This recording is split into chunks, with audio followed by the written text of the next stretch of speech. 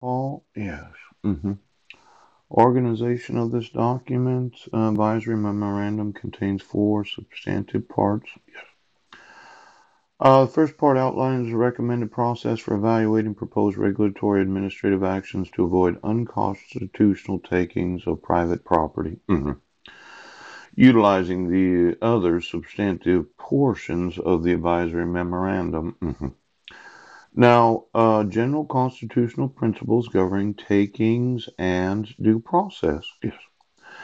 Now, as I remember, this screen print was a document in the state of Washington evaluating, yes, their actual laws and whether or not they were violating constitutional principles governing the takings and due process. Yes.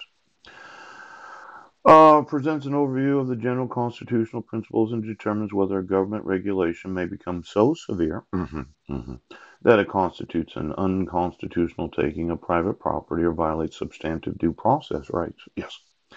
This discussion is derived from cases that have interpreted these constitutional provisions in specific fact situations.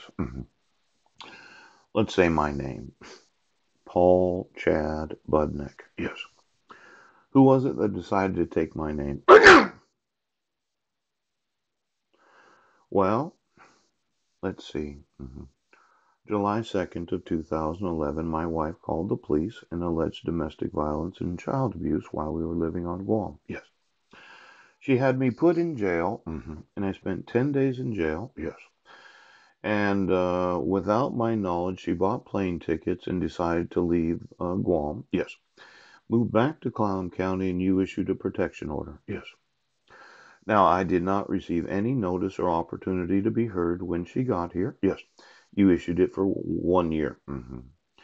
Now, this idea of constitutional right to private property, yes, and due process rights. When using my name to motion the court, I would say that it was unconstitutional to take my name without any due process to myself. Yes. Now, for the idiot fuck right now that thinks you can use anybody